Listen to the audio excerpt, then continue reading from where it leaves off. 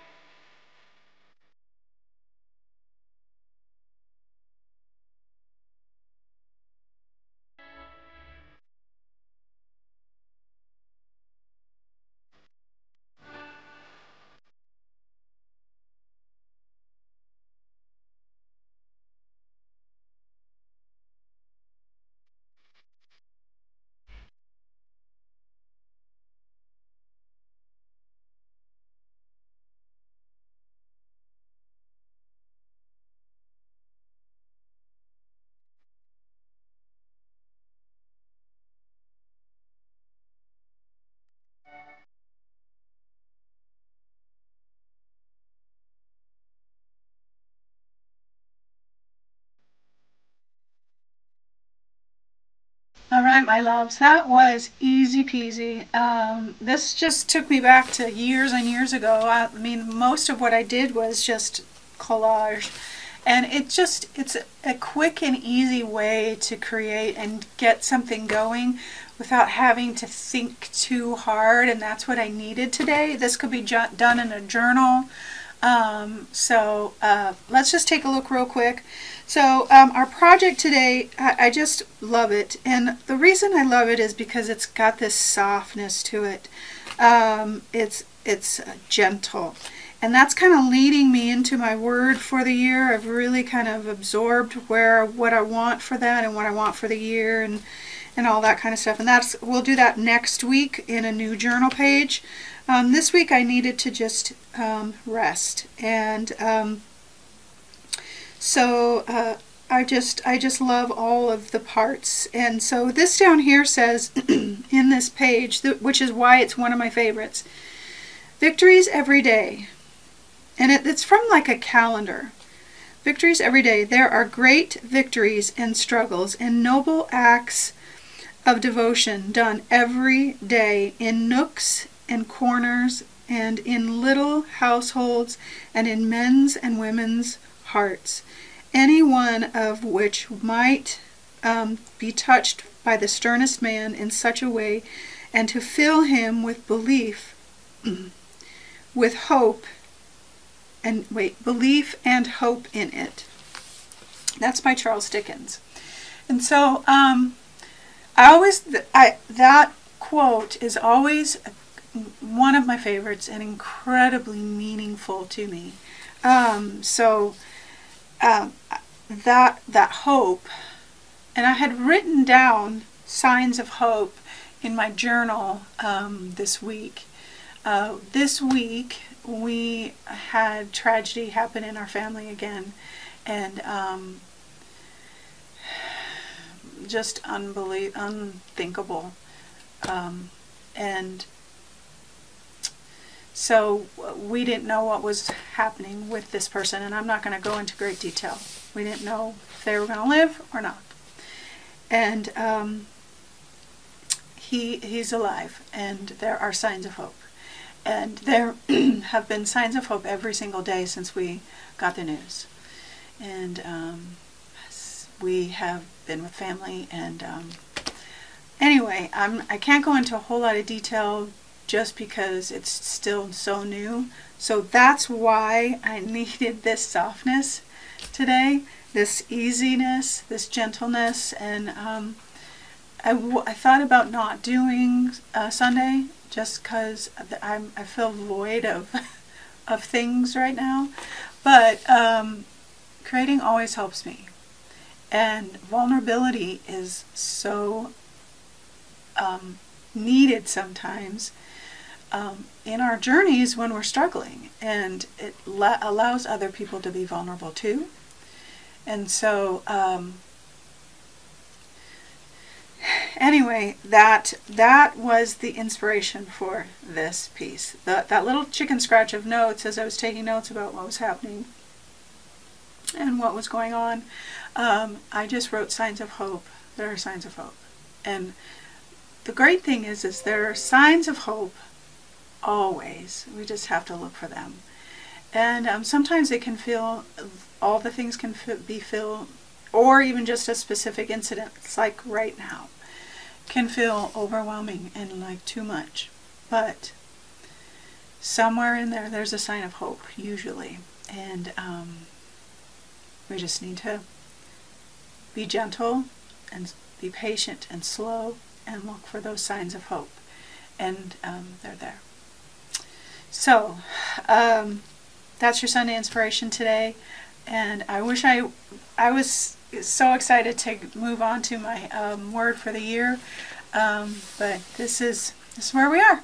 This is life. So we are moving forward right now in the situation that we're in, and not sure what all of the next steps will be. So I will be gentle with myself this week, and I think we all need to be gentle with ourselves right now. And I am praying for myself for some rest and some peace this Sunday, and I will pray that for you as well.